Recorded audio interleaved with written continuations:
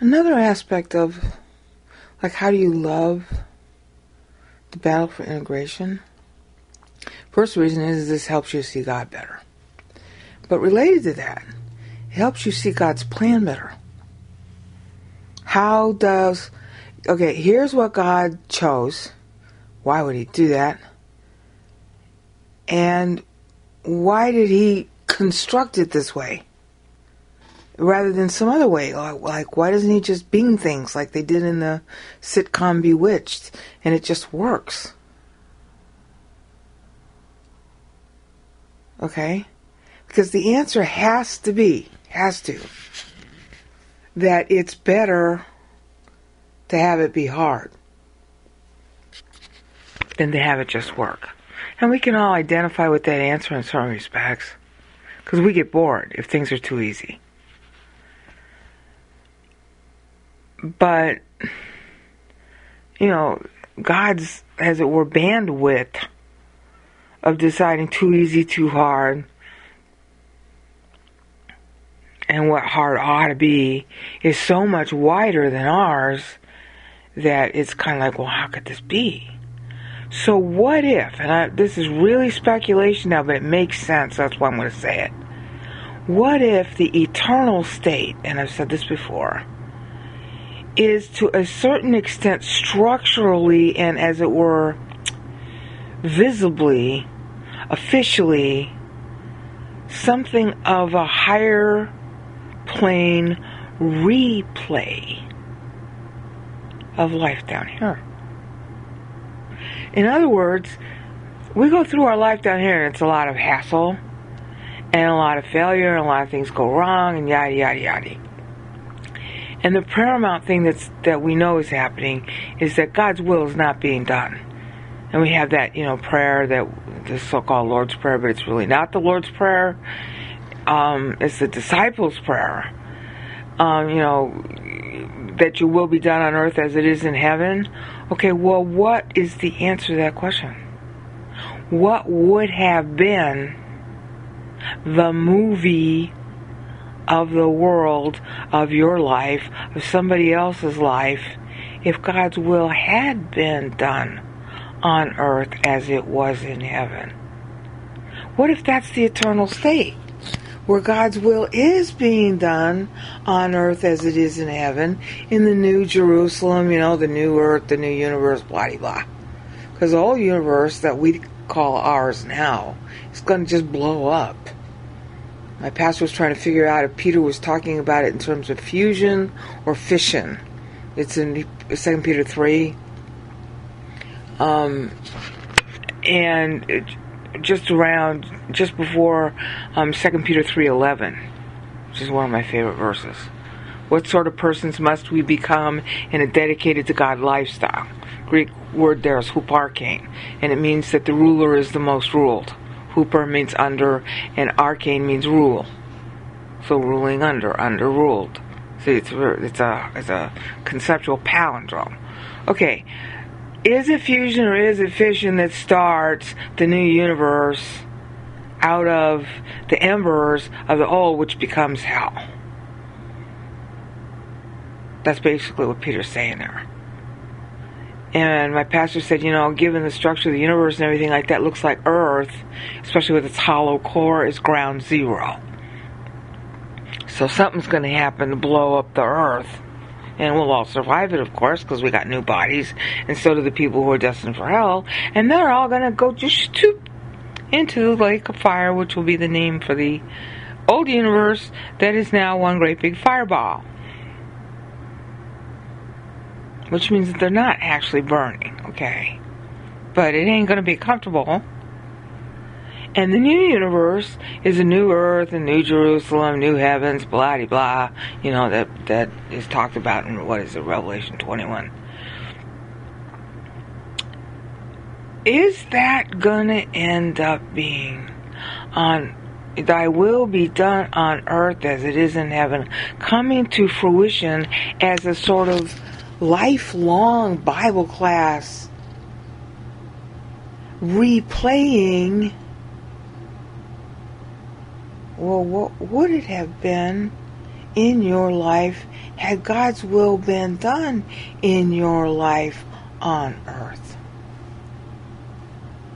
Now, obviously, the full details of your life on earth are not replicated, because you're no longer in the same body, for one thing.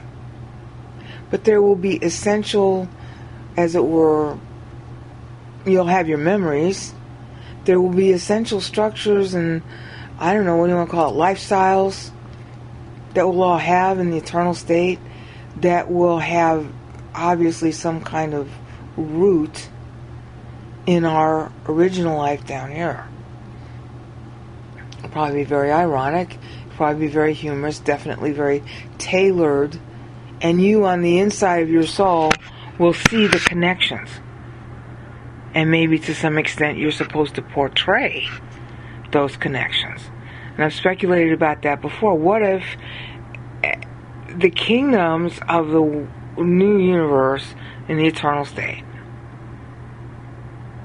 have at least sections within each of the kingdoms that are kind of like Renaissance fairs about what life was like down here at a given time, in a given segment of time, with the people who actually lived during that time playing the roles and playing out what would have been the history, or what was the history versus what would have been the history if God's will had been obeyed.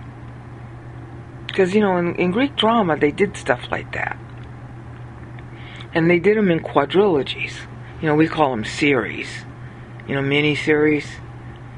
And it's usually 4. And in Greek drama, it was 3 comedies and a tragedy. Or 3 tragedies and a comedy. And the word comedy in Greek drama doesn't mean ha-ha. It means happy ending.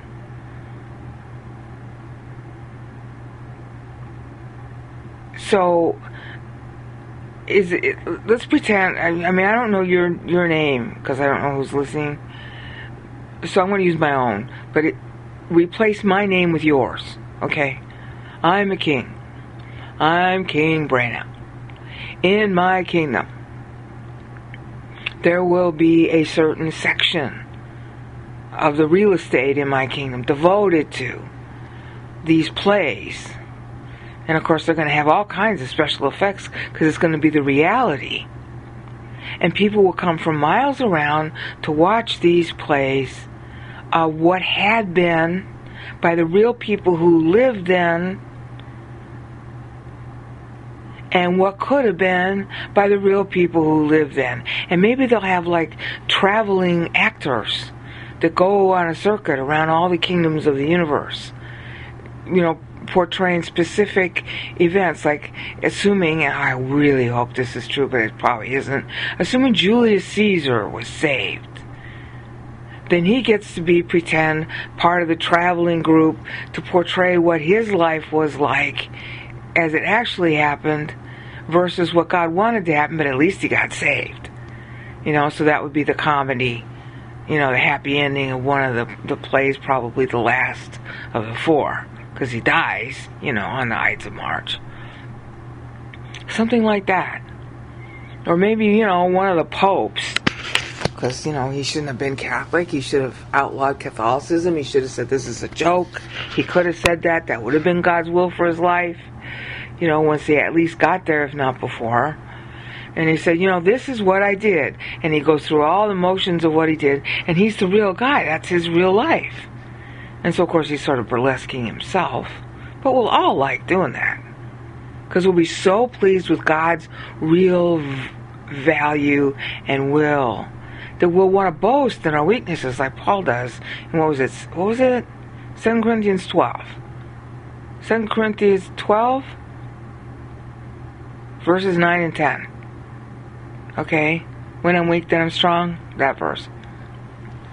Anyway, so maybe that's what they do, is they have these little acting troupes that are, of various famous people in history who, make circuits around the universe, and then they come and they play in your town. Or you'll have some of those people living in your kingdom, and you put them in some part of your kingdom because it'd be a permanent thing. Just like the Renaissance Fair is a permanent thing. And unlike the Renaissance Fair, which unhappily only, comes to play every couple of years and for a few months, this one will be ongoing. So that when you're on your vacation from whatever job you're given in the eternal state, then, let's go spend, 2 weeks down at the history fair.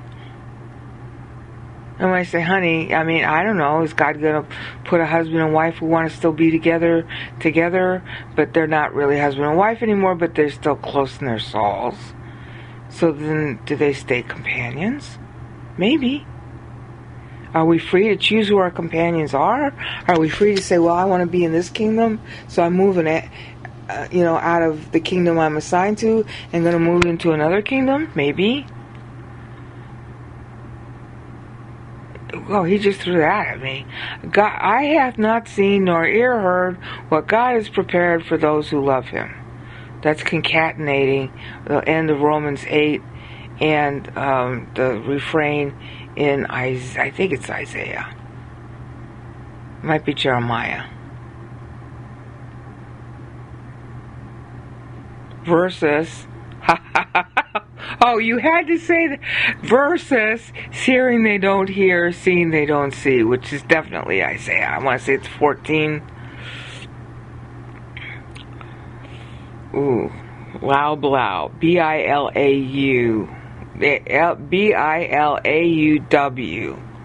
In the transliteration of the Hebrew.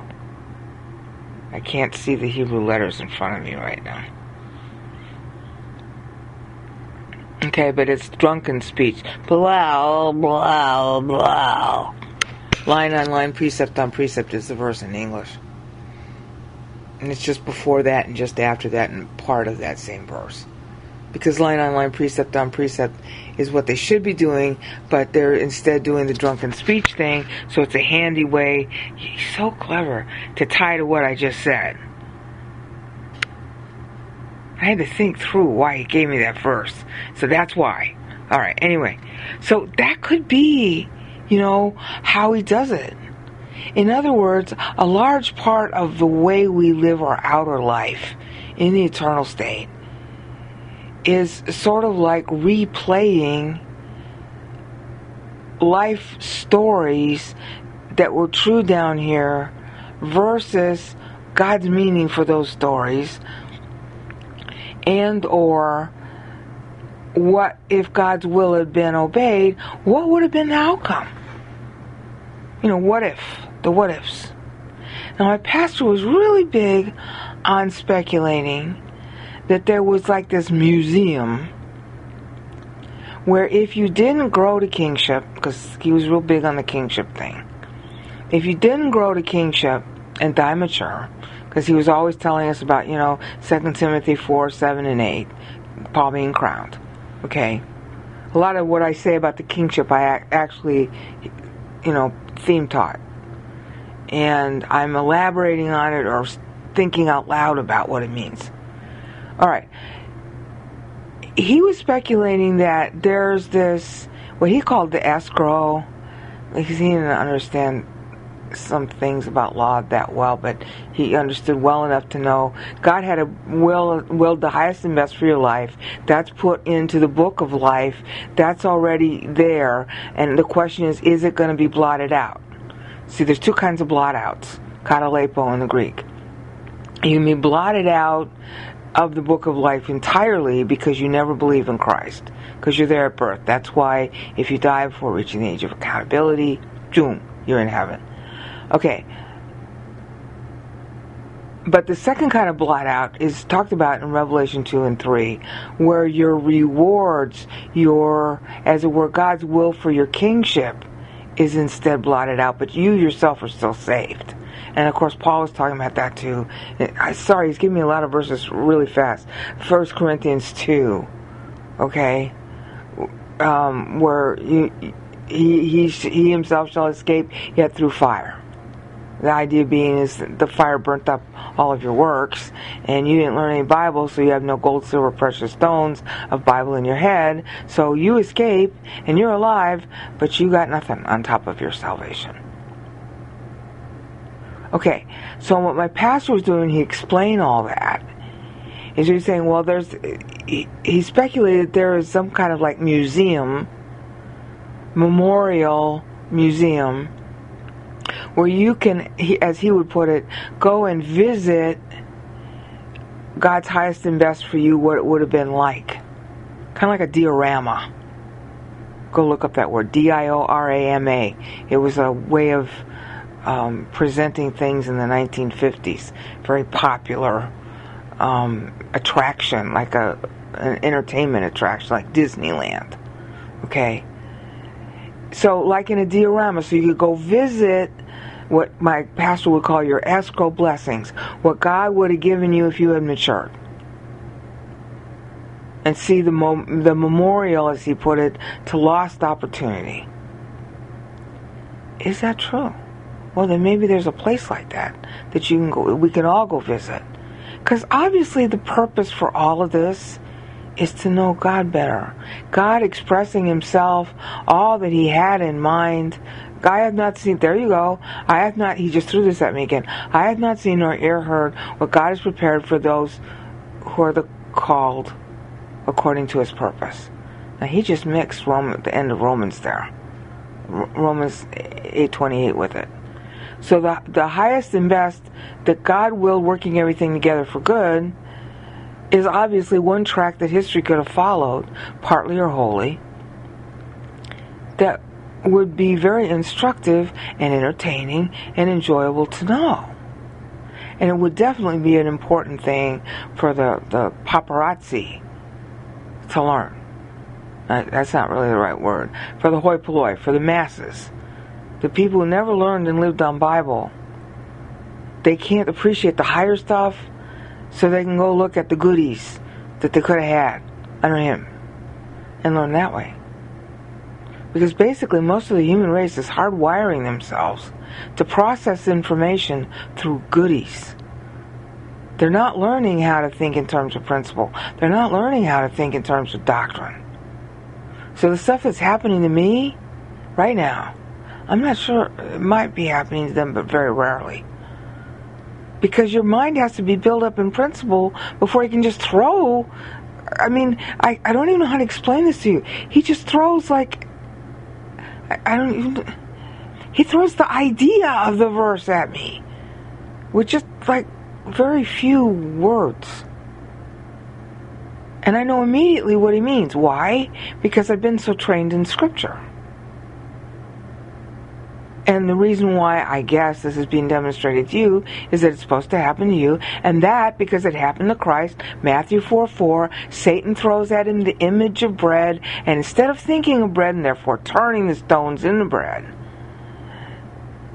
he thinks of the Bible instead. Immediately, the association is ironclad, instinctive, knee-jerk. Just like when you hit your knee. If you hit your knee just under the knee, your leg will kick up. Doctrinal instinct, doctrinal reaction. Okay? It's building doctrinal reactions. Okay, but until you have enough doctrine in you, that doesn't happen. It takes time. You have to have a lot of it there. It's like practicing piano. It's a fluency issue. It's like learning a language, practicing piano, learning how to play basketball, learning to be good even at poker or cards. There's a fluency. In your job, the first day you're on a job you've never had before, you're awkward. Everything's hard to remember, you're slow. Once you've been on that job for a year, you don't even have to think about it. It's like brushing your teeth. It's that kind of thing. Okay? So, the hoi polloi are going to need the diorama showing them what they lost. And not just them, I mean, it's going to be public. Everything is public. Everything I've ever done is going to be public. Everything you've ever done is going to be public. It's a question of whether it's going to be public as king, and then you're going to marshal together your own past. For the sake of your kingdom, who needs to know that past? Because that's how they're going to learn him, through your past. Or whether you're just going to be part of the masses, and your past is just so much like everybody else's past, and then you go to the diorama, and we all look at it, and you're going to the diorama, and I'm going to the diorama with you, and we got 10 others going with us, and we all go visit our own what it could have been.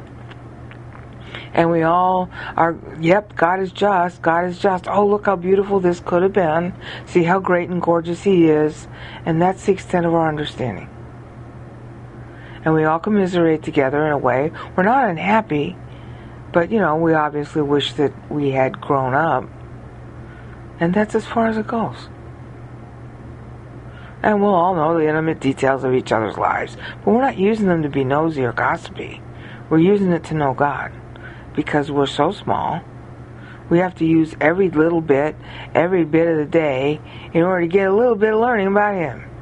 Because we're so tiny. Whereas the king, and you could be one, is getting whole books of information within a nanosecond. And that'll happen to you down here too. That one I'm sure of. That statement I'm sure of. It's not speculation. Because it happens to me all the time. Not quite that much, but definitely that often, especially when I'm talking to you in these audios. I need it to happen when I'm doing something else, where I'm less connected to him. Right now I'm thinking toward him and talking about him, and he really wants certain things to get across, so he just interrupts. And sometimes he does that when I'm washing the dishes, or watching a movie, or writing an email. But I need to be paying more attention to him off audio. And you can do the same thing too. God, remind me. God, throw things at me when you want. Just ask him. He will. And when you're mature, because it's like the cross. This is exactly what happened on the cross. God threw all of our sins into Christ's head. The knowledge of them. The knowledge. It's the only knowledge he didn't have. So imagine all that knowledge is hitting you. Like when I talk on these audios, everybody always tells me, oh, you talk too fast, it's too much information, I have to listen to it over and over. I'm sorry. I have to talk fast because I'm going to forget if I don't talk fast. Yes, it's a lot of information and my eyes glaze over too. Well, okay, too much information. Zoom! 16 different pieces of Bible that all fit together in your head and you know exactly what they mean. But it happened so fast, you couldn't exactly tell anybody how it happened. Or if you know how it happened, and I've done this, you try to write it out, and you'll be writing for the next 6 weeks. But you understood it in 6 nanoseconds. That's your future.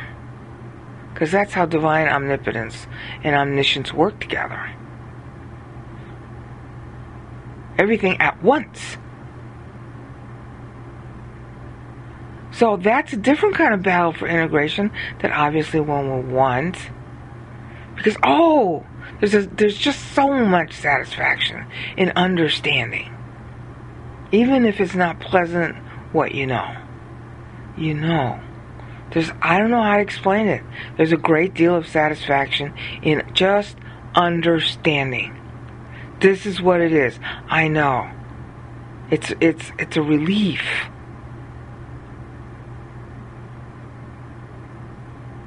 A lot of people are afraid to know things. I don't know why. I'm never comfortable until I know. And once I know, I have to be able to say, well, how do I know that this is true?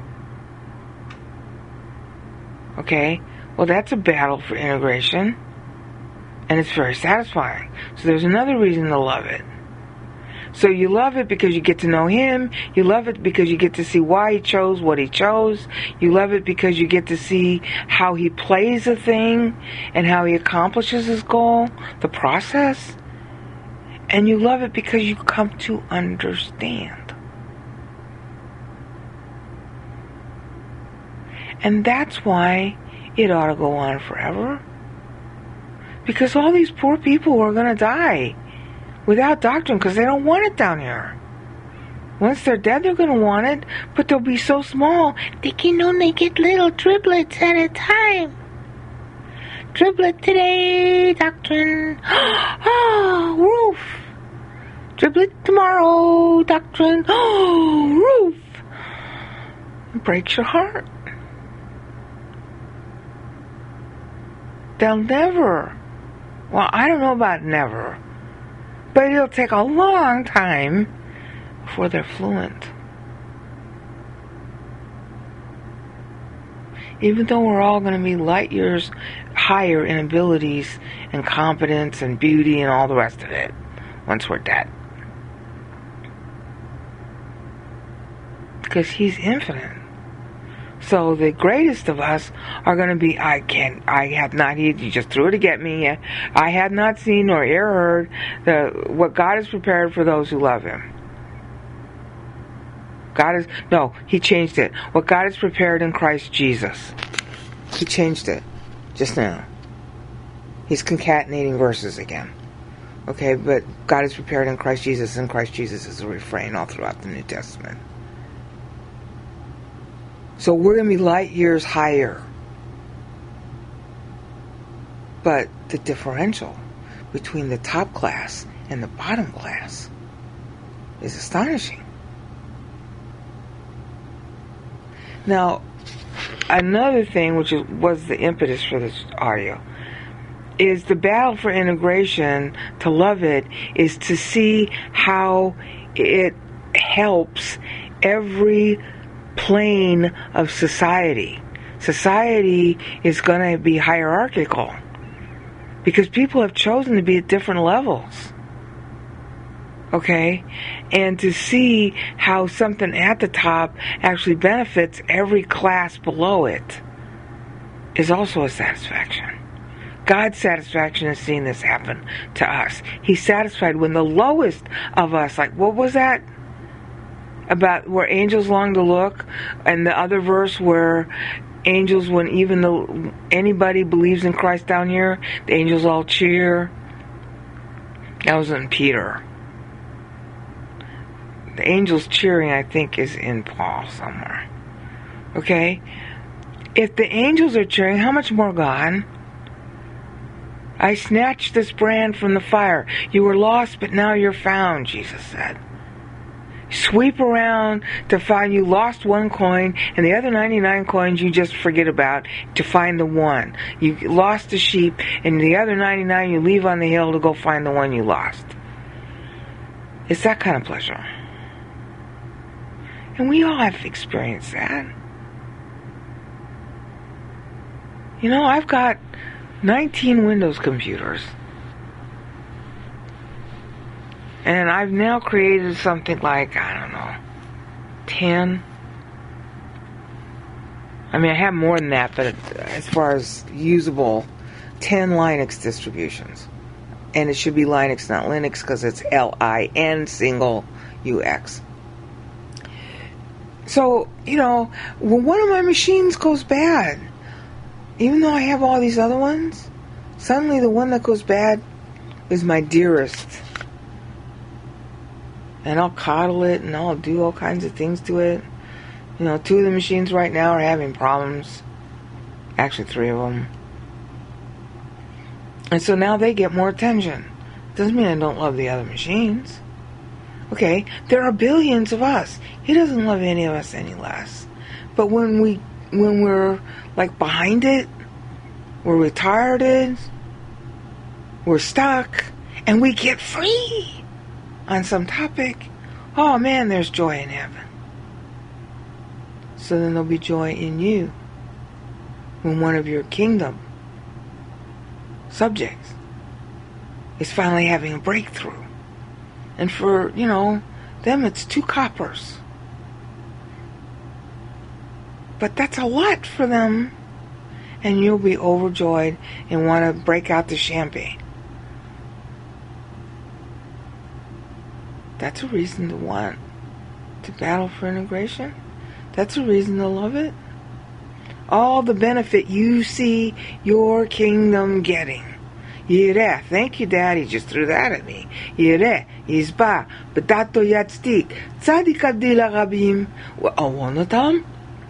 Hu Yizbol, that's the last part of Isaiah 53:11, Hebrew.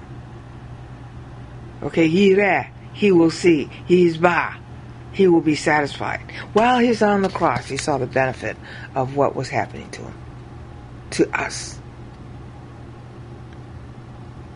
And my pastor made a big stink about that. He kept on saying, in the Sunday altar calls, Christ had you personally in mind on the cross.